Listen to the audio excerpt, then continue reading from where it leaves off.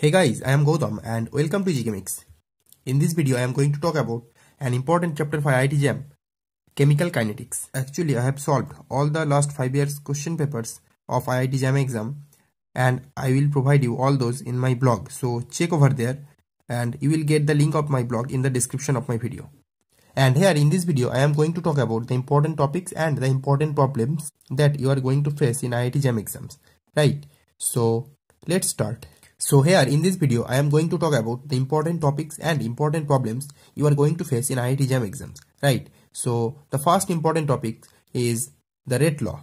0th order rate law, 1st order rate law and 2nd order rate law. These rate laws are very important for IIT Jam exam because in every year you may face at least 1 or 2 questions from these rate laws equation. Right. So just for 0th order reaction, the rate law, you have to remember that x equals to K0 T. X means the concentration of product after time T. K0 is the rate constant for 0th order reaction and T is the necessary time. And also along with this rate equation, you have to remember the half lifetime equation, that is T half for 0th order reaction is A by 2K0. Here A equals to concentration of reactant initially or initial concentration of reactant. And K0 is the rate constant of 0th order reaction. So coming to next first order reaction, the rate equation will be T equals to 1 by K1 ln A by A minus X. You have to remember this equation. A is the initial concentration of the reaction, X is the concentration of product after time T, that is T, and K1 is the rate constant for the first order reaction, right? So this reaction along with the T half equation, that is T half equals to 0.6932 by K1. Right, these two equations you need to remember from first order rate equation. Coming to second order rate equation, may be two types: A plus A, that will give product, or A plus B, that will give product. Right. So if A plus A, that is two reactants are same, then it will be second order reaction, or two reactants may be different, that is A plus B. In case two reactants are similar or same, the rate equation will be 1 by AT minus 1 by A0 equals to KT. You know KT means K2T actually here. That is rate constant for second order reaction. T is the time required. And the AT is the concentration of reactant at time T or after T time. And A0 is the initial concentration of the reactant. This is the reactant. So here also, if we consider A plus B, that will give product, that is two reactants are different, and say initial concentration of A is small a and initial concentration of B is small b. And the final rate law equation will be 1 by A minus B ln B into A minus X by A into B minus X is equal to K2T. Right. So here X is concentration of product at time T, and you know A and V are initial concentrations of reactant A and V. Right. So this is the rate equation for second order reaction. And along with this, you just need to remember the T half equals to for second order reaction is 1 by K2 into A. A is the initial concentration of the reactant. Okay. So here just need to remember the two reactants are same for second order reaction, and considering this you have to calculate T half of this reaction. Okay, and along with this you just need to remember the graph of all first order, second order and 0th order reaction. Okay, let me say rate constant of first order reaction versus time, initial concentration of first order reaction versus time, or in concentration at time T versus rate constant. Different kind of graph you have to remember. So if you don't know about those graph, and this is also true for second or 0th order reaction. Okay, so just you have to remember, if you don't know about those graph, so let me know in the comment box and I will definitely make a video on this. Right. So next, coming to another problem, and I want to say one thing, that I have already suggested a book for this type of questions, that is Problems on Physical Chemistry by Amolendra Ghoshal. Okay, so you may check the book over my blog and also in the description maybe. Right, so just check over there.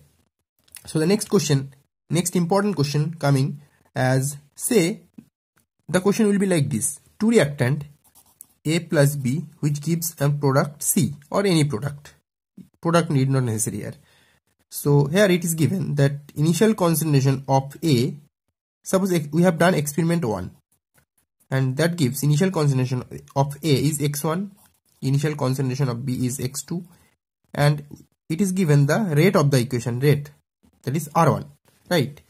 And we have done experiment 2, that gives y1, this is y2, this is R2. Similarly, if we do experiment 3, that gives this is z1, z2, and this is R3. Okay, so these value x, y, z, every x, y and r value will be given to you. Okay, so you just need to calculate the rate, calculate the order of the reaction, and also need to calculate the rate constant. So order and rate constant from this type of questions, right? So how can you solve those questions? So you just need to consider that this equation, rate equals to, that is considering as R equals to rate constant, any it may be first or second order reaction or anything, into concentration of A, that is reactant A and B, to the power alpha, and concentration of B to the power beta, suppose beta. So alpha is order with respect to A, and beta is order with respect to B. So you just need to calculate alpha and beta. So by summation of alpha and beta, you will get the total order of the reaction, and they may ask some questions like order with respect to A or order with respect to B. Okay, so just you need to calculate alpha and beta. And how can you calculate this? First, make 3 different kind of rate equations. So this is the common equation. So from here, R1, if we put experiment 1, R1 will be, this is K, concentration of A is x1 to the power alpha, x2 to the power beta. Similarly,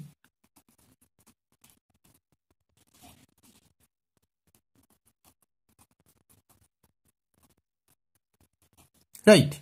Okay, now this first equation, second equation, and third equation, right? So just divide 1 by 2, and you will get one value of alpha or beta. You will definitely get one value, alpha or beta.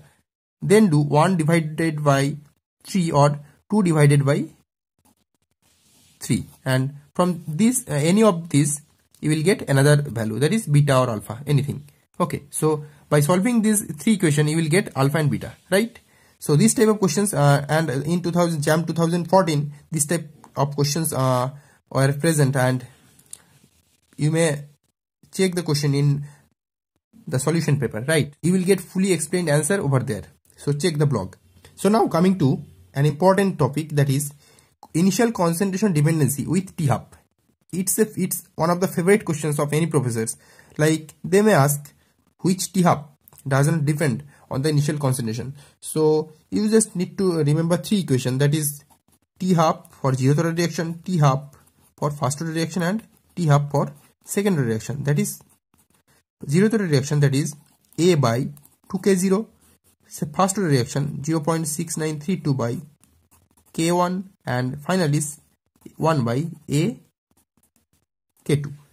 So you can see only first order reaction, only for first order reaction, the T-half is not dependent on initial concentration, that because there is no term A in this equation, right? So for zeroth and second order reaction, you can see both the T-half depends on the initial concentration. So from here, they may ask questions like T-half doesn't depend on the initial concentration. What will be the order of the reaction? And you there will be 4 options. So you can solve easily, right? And also from here you can face questions something like that: T-half proportional to initial concentration, or T-half proportional to 1 by initial concentration, that is initial concentration inverse, and something like this for different kind of reactions, right? So you just need to remember these 3 equations also. And also some problematic questions in which they may not say the order of the reaction, but they will tell you apply doesn't depend on the initial concentration, and from this you have to consider this as first order reaction. Okay, so this type of tricks you may apply over there.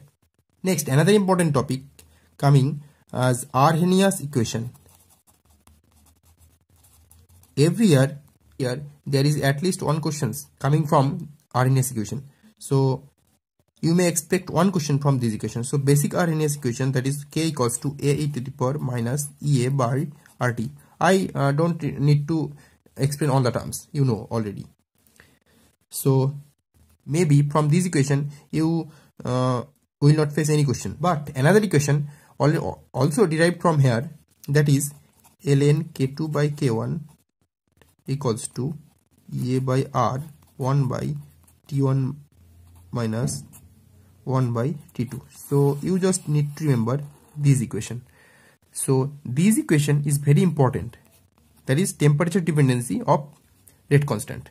You will be given two rate constant and one temperature, or you will be given two temperature and one rate constant, and to calculate another rate constant or another temperature. Okay, so just remember this type of questions is very important, and this formula is very important. And from here, from Arrhenius equation, another questions may come, that is you have to draw the graph from Arrhenius equation. And how to draw? Just take a log, that is log K equals to log A, and from here you will get minus log e to the power minus EA by RT.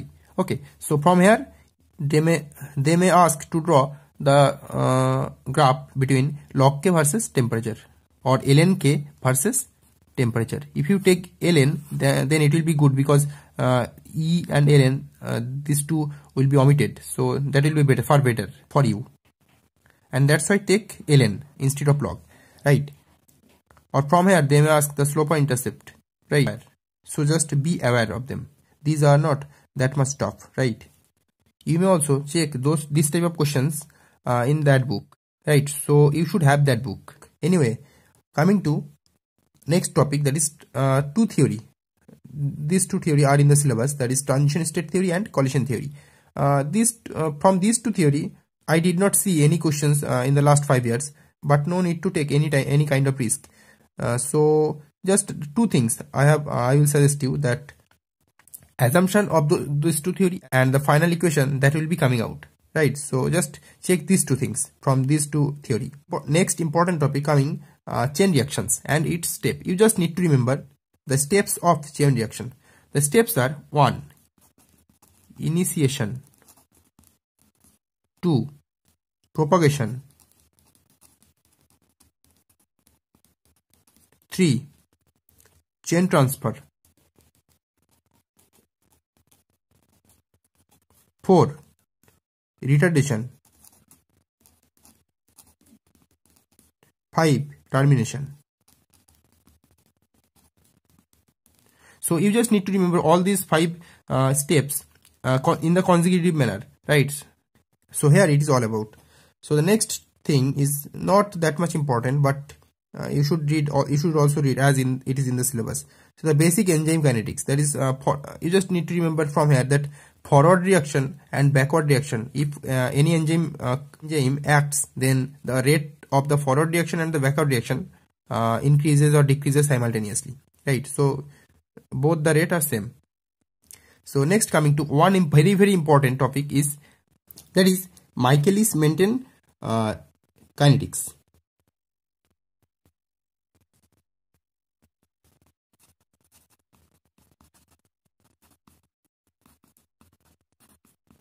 It's very important. So do the total derivation of this Michaelis-Menten equation, right? And also there is a constant named Michaelis-Menten constant, and you should know the constant about it. So another important from this also, this is the topic is related to Michaelis-Menten kinetics. There is turnover number. This, from turnover number you may face one mathematical problem, nothing others, just mathematical problem, or anything like relation, the proportional or inversely proportional relation with rate constant, right? So I will recommend you to solve basic mathematical problem from this chapter also, as it is a physical chemistry chapter. As I have said before, from physical chemistry you will face most of the mathematical problem, not the theoretical question. So just solve mathematical problem in great number, so that you won't miss any questions from IIT JAM. So it's very easy chapter, and it's one of my favorite. So hope this video helps you a lot in understanding the idea of what type of questions you may face in JAM exam. So if you have any queries to understand, or any queries if you have doubt in this chapter or what I have told you. So just leave a comment below and I will definitely make a video on this. So thank you guys. Thanks for watching.